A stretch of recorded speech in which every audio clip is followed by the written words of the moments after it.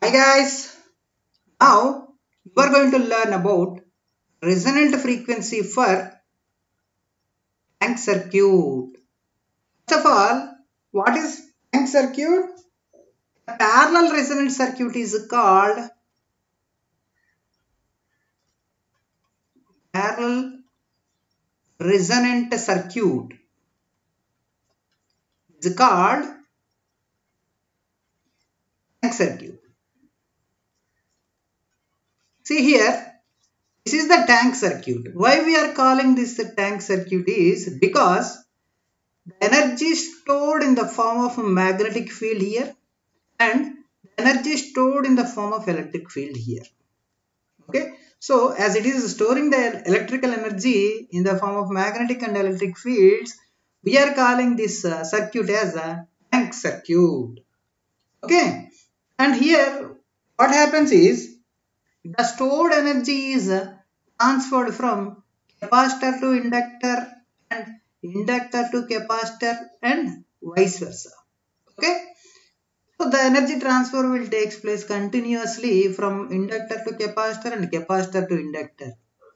So when the resonant frequency will occur in this circuit, okay, so means this circuit is said to be in resonance.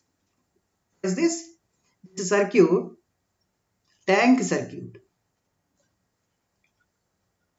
Circuit. This is circuit. A shortcut in short I am writing is said to be in resonance. So to say the circuit is under resonance condition, okay, has to satisfy the following condition, that is susceptance part of admittance is 0. Susceptance part of admittance is 0. Then we can say that the circuit is under resonance condition. Okay, first of all, we'll find the admittance for this circuit. So admittance is Y is equal to, what is admittance for this circuit? Y is equal to, this is RL and JXL, 1 by RL plus JXL plus 1 by minus J into XC. Okay, this is the total admittance of this circuit. Now we are multiplying and dividing with R minus JXL in the numerator and denominator. We get R square is plus XL square. R square plus XL square. And here in the numerator and denominator, we are multiplying with J, that is J by J into J square is equal to minus 1, minus into minus it will be plus, that is J by XC. Okay, so now what we are doing is we are writing the real and imaginary parts separately, nothing more than that.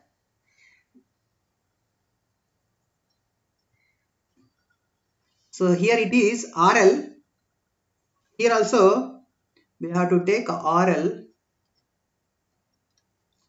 So now we are writing the real and imaginary parts separately, that is RL by RL square plus XL square.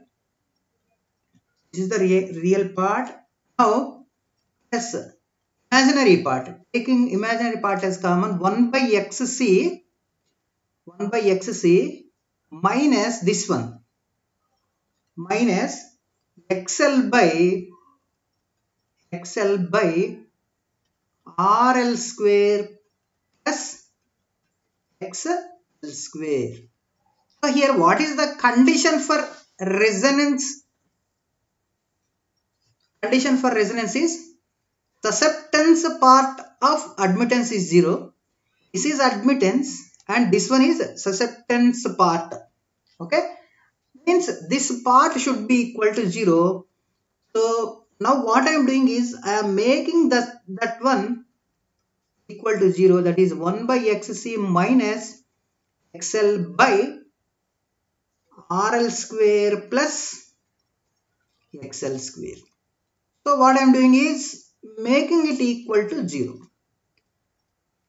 So then this one will be 1 by xc is equal to xl by rl square plus xl square, rl square plus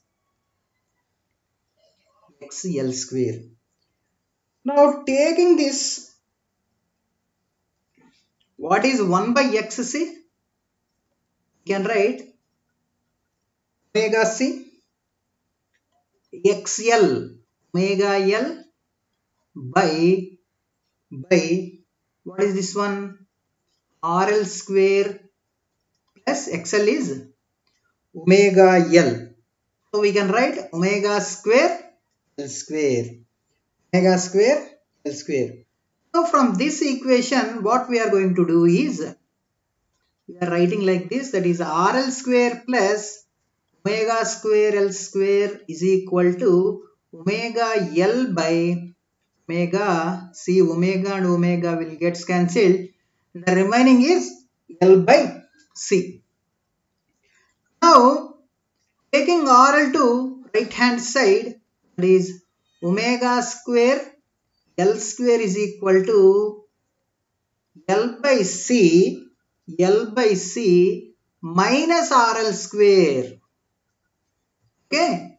Now keep the omega square as it is and L square, that one L by L square C minus RL square by L square, RL square by L square. So this one and this one will get cancelled. Now omega, we can write omega is equal to root over 1 by LC, 1 by LC minus remaining thing is RL square by L square. So actually what is omega? Omega is equal to 2 pi f. Here this omega is a resonant frequency. Omega is resonant frequency. In actual practice, omega is equal to 2 by f. On substituting, this is the resonant frequency, let us say fr.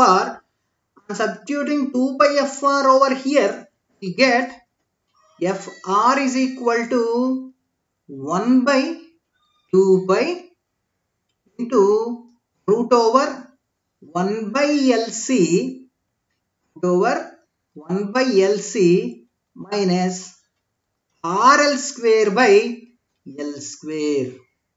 Okay, this is the frequency where the resonance will occur in the tank circuit. Okay, so this is the resonant frequency for tank circuit. Okay, thank you.